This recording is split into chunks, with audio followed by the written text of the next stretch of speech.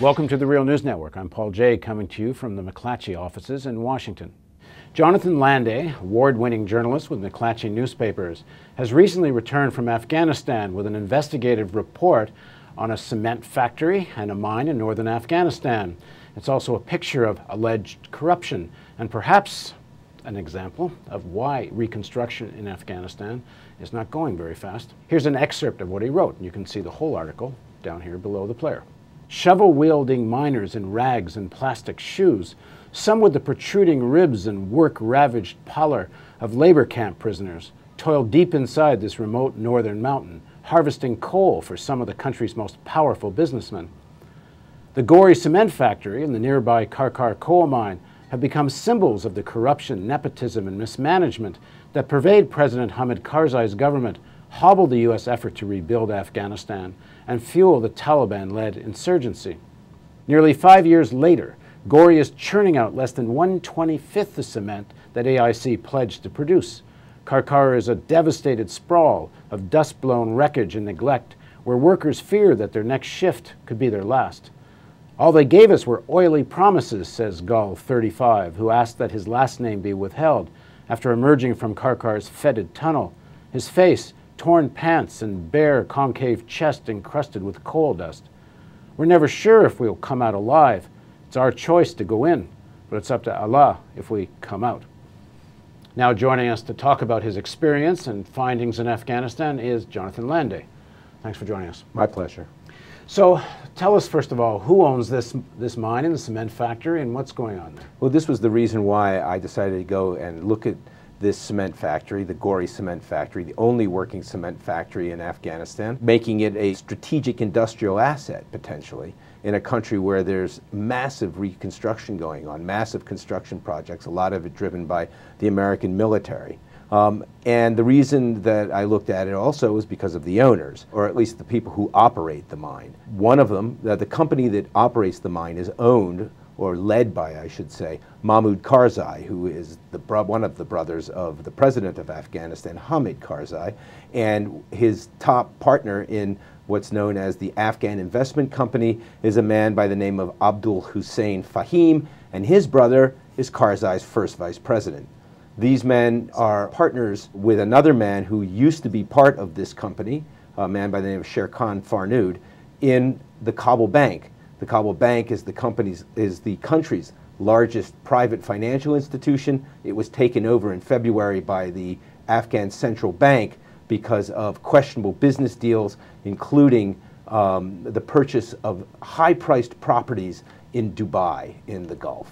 And that's why I decided to go and take a look at their ownership, or let me say, their control of this mine and the cement factory that the coal from the mine is used to power. So this used to be owned by the Ministry of Mines. It still is. And they lease it. They leased it guys. to the Afghan investment And the reason company. is private operators are going to bring in private capital, and the private forces are going to create all new productivity.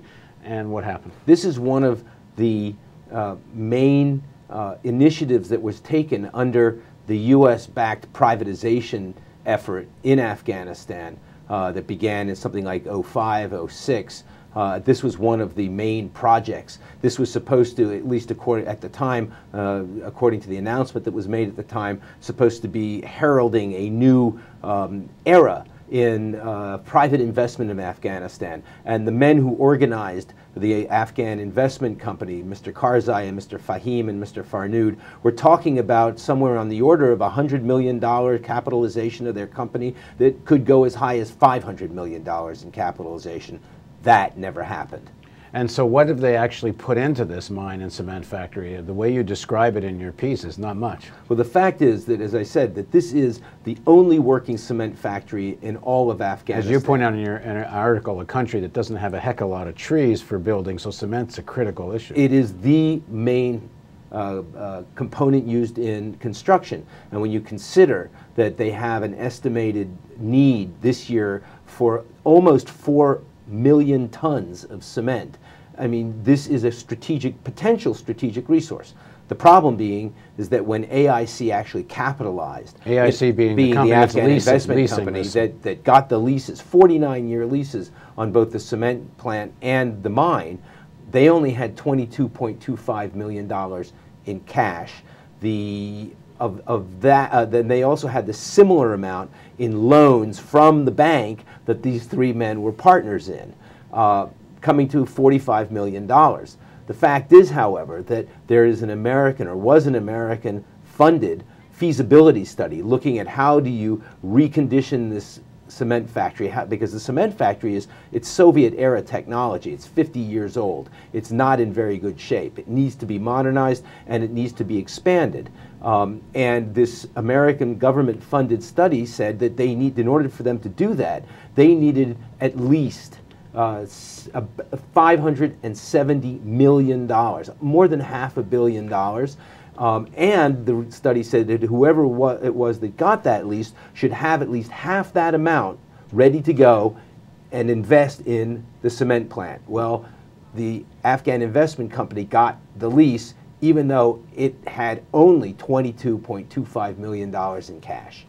And some good connections. Very good connections. So are there people in Afghanistan saying this contract should be broken? I mean, clearly they haven't lived up to their end of it. So are they talking now about this should be voided and that the government should get the capital and directly do this? I think you point out in your article with the flooding in Pakistan, so much cement was coming from Pakistan, there's even more urgent need for this cement factory to actually be producing. Absolutely. Well, they only have one of the two existing units that have been working in operation. Now, there's a second unit in this factory that had been semi-completed, that Afghan investment company completed the construction of, but that's not working. And then they were supposed to build a third state-of-the-art production unit. They haven't even begun construction of that. That was supposed to be completed last year. They were also supposed to build a 25 megawatt power plant to run the new units. That they haven't even broken ground for that either. So it's pretty clear when you talk to Afghans that one of the big reasons people are either supporting the Taliban or are ambivalent about who to support is because there's so much corruption on the side of the government, both in terms of the drug trade and examples of this kind of corruption, I should say alleged corruption. What does this mean for the whole U.S. policy in Afghanistan? Well, when you have this kind of thing going on, it naturally undermines what the United States has been trying to do in Afghanistan.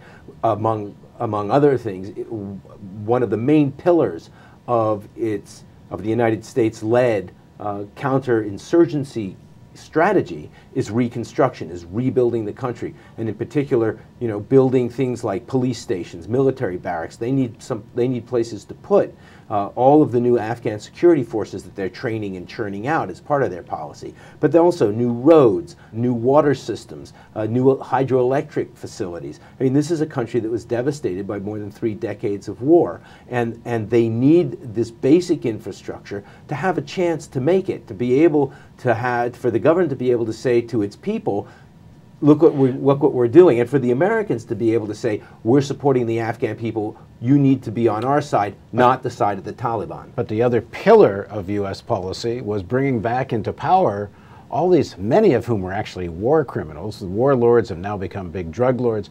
Can there be any solution here as long as the U.S. keeps their alliance with these warlords? Well, there's nothing much the Americans can do, because the Americans brought quote unquote, the Americans, and I should say and its allies, brought quote unquote democracy, a democratic system to Afghanistan.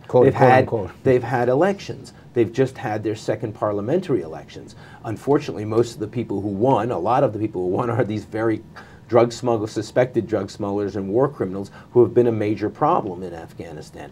Last year they had a presidential election. Both of these elections, by the way, hugely flawed, hugely rigged, and that is another source of huge discontent among ordinary Afghans. So you now have this power elite that's entrenched, and this is not a very savory crew for the most part. And it's this kind of political system that makes this kind of questionable deal possible in Afghanistan. And it all combines to undermine any chance for the United States counterinsurgency strategy to succeed.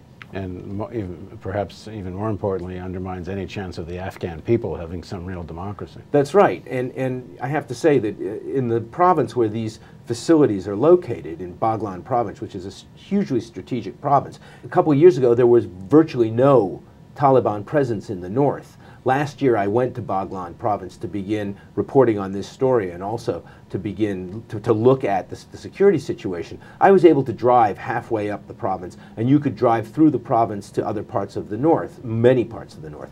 This year I had to stop in the southern part of the province because the roads out of the southern part of the province have now been, are now very insecure because the Taliban have expanded all the way down to the southern part of Baghlan province.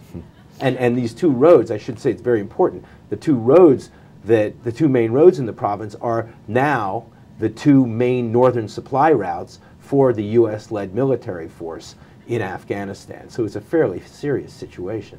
Thanks very much for joining us. My pleasure. And I urge you to read Jonathan's piece. It's called Afghan Business Model, Connections Matter Most. And thank you for joining us on the Real News Network.